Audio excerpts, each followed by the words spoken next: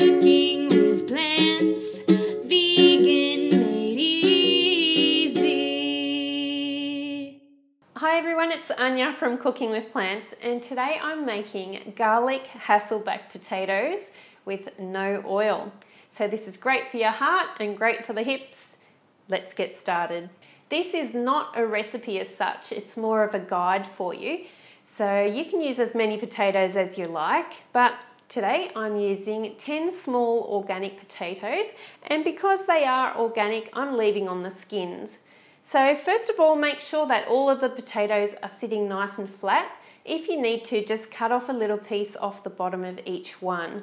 If you have large potatoes, you can also cut them in half and then sit the flat side down on your lined baking tray. When preparing your potatoes, cut 3/4 of the way through. Be careful not to cut all the way down because you do still want the whole potato together, but wedges cut into each one. Slice some garlic into thin slices. I find that I use about half a clove to 1 clove of garlic per potato. So it really depends how much you like your potato and if you're using garlic in each of these potatoes as well. So some of them I have left without garlic in them because I do have some people that are going to be eating these that aren't fans of garlic. Because we're not using oil, the substitute for that is going to be a thickened vegetable stock. So what you will need is a pot, and without turning on the heat, add 1 tablespoon of cornstarch and also 1 cup of vegetable stock. Turn on the heat to a high heat and stir in constantly, bring it to a boil. As soon as it comes to the boil, you'll see that it's changing in texture and that it starts to thicken, and take it off the heat immediately so it's ready to use. Now that your potatoes are all prepared and ready to go, preheat your oven to 200 degrees Celsius or roughly 400 degrees Fahrenheit. And what you'll need is a basting brush, and we're just going to put this mixture onto each one of these potatoes. Be quite generous with it and let it run in between, and just coat all the edges as well. And we will be doing this stage several times through cooking, so make sure you don't use all of it in one go. So once these are all basted, just sprinkle on some coarse Celtic sea salt, or some Himalayan pink salt would be nice on here too, and place these in the oven for 30 minutes. Our 30 minutes is up and these are ready to baste. Again, ready for our second baking. So give it a nice thick coating.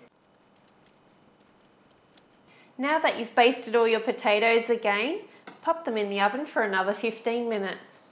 These are ready for a final baste, just a light basting, and then you can put them back in the oven for another 10 to 20 minutes till they're browned and crispy to your liking. If you find that some of the cuts in your potatoes have stuck together because of the mixture that you've basted them with, just get a knife and run it through gently and just open them up a little bit for the final baking. Any leftover basting mixture can be put into a screw top jar and put into the fridge for use later on. So these have finished baking. They've been in the oven for a total of about 1 hour, and I'm just going to sprinkle them with some dried herbs. I'm just using dried basil. You can use your favourite herbs that you like, and they're ready to serve and eat. They smell so delicious.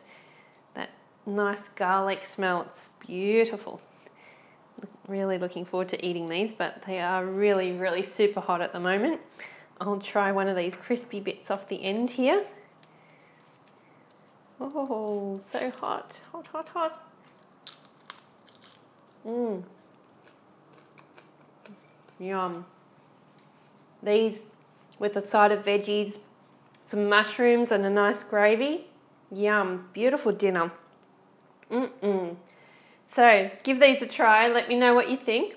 Remember, you can print the recipe for this off my website at CookingWithPlants.com. If you haven't yet subscribed, please do, because I do put out new videos every single week, and I look forward to seeing you next time. Bye for now.